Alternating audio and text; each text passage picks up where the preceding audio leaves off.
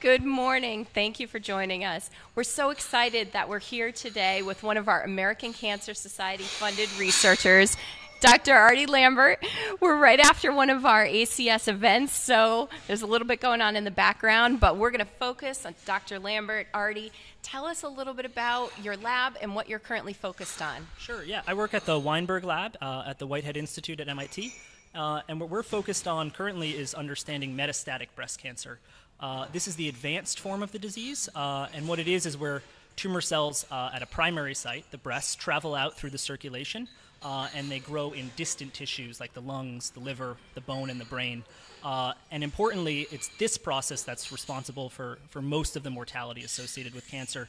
It's been estimated upwards of 90% of all cancer-associated mortality is due to metastasis. And so we're very interested in understanding what it is about these cells at the molecular and the cellular level that allows them to metastasize and give rise to a lethal cancer.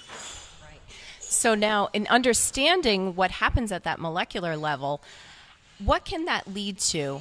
What can that mean for folks on the outside, on the other side of the doctor's table? Sure. So we sort of approach it almost from a biological perspective, just asking what it is the cancer cells can do and what sort of biochemistry they have. But our hope, definitely, and my belief is that by understanding that, this could lead to potentially new interventions that could either block or thwart the process of metastasis. It's difficult to say exactly what those might be, but one thing we're looking at is this idea of cancer stem cells, which might be responsible for fueling these metastases.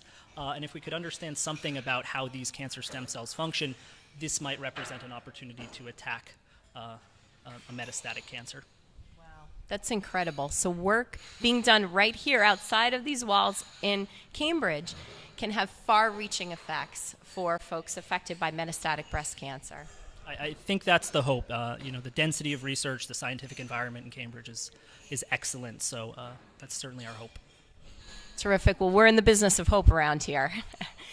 Thank you, Dr. Lambert, for speaking with us. We really appreciate it, giving us a little bit of insight into one of the many, many aspects of ACS-funded research.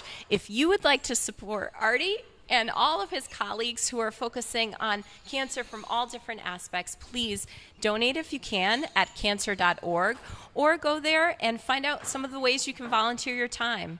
Thank you very much for watching us today, and have a good day.